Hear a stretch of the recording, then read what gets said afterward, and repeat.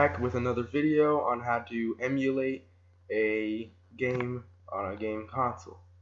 Last time I did this, I did a PS2 using PCSX2. I showed you how to add cheats.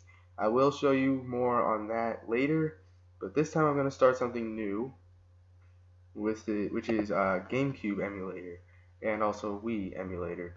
This is, for example, I'm going to use Sonic Riders for GameCube. This same thing applies to if you're using Wii.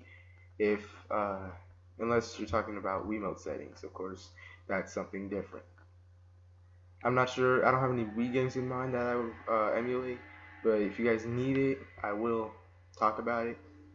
But yeah, I'm going to show you what Dolphin is basically about, and later on in the video, I'll show you how to add cheats as well. For this example, I'm going to use Sonic Riders, by the way, and I'll leave a link in the description where you can get one, or where you can get it. Anyway, so this is just a frame limit. Keep it all the same. Whatever it is, keep it the same. Except here, where it says enable cheats, click that and make sure it's enabled, because you will need it for later on in this video, if you want to use cheats, of course. If you don't want to use cheats, then yeah, obviously don't enable it. Okay, then the next thing you want to do, basically keep all this the same, unless you speak another language.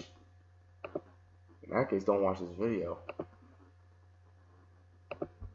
And then, basically keep all this the same. Excuse me, just burped. You can go to graphics. I recommend Direct3D 11 because it's the most updated one. Yeah, use full screen. Make sure that's checked. I keep the show FPS checked just to make sure what the FPS is currently. 60, by the way, if you guys don't know this, 60 FPS is the best one you can have. It's as if you were playing it on the actual system. That's how good 60 FPS is. But yeah, everything else leave the same as enhancements, hacks, all that leave the same. Then we have the GC pad, which is basically, you can customize it yourself. Like for me, I didn't even change much. All I did was change the up button to up because it was a different one. I don't know why. Anyway, yeah. Okay, now we're here adding cheats. So all you gotta do is right click on your game, click properties, then go to AR codes. I already have the master code, and you might need it, you might not. But if you need it, I would recommend putting it in there anyway, if you need it or don't. And then all you have to do is click add, insert the name. I'm going to go on my cheat site. Here we are, Infinite Rings.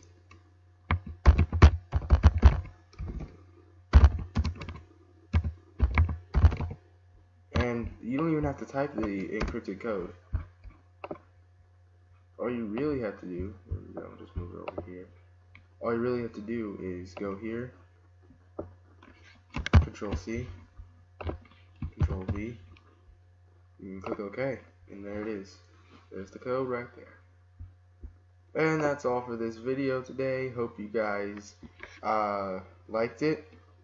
And if you did, click like. Comment if you need, like I said, if you need the Sonic Heroes in the description, if you want that, or if you want me to make a video about the Wii part of the emulator. It's pretty straightforward. It's pretty much the same thing as this one. But yeah, hope you guys enjoyed. Subscribe if you want more, and see you. Oops, hold on.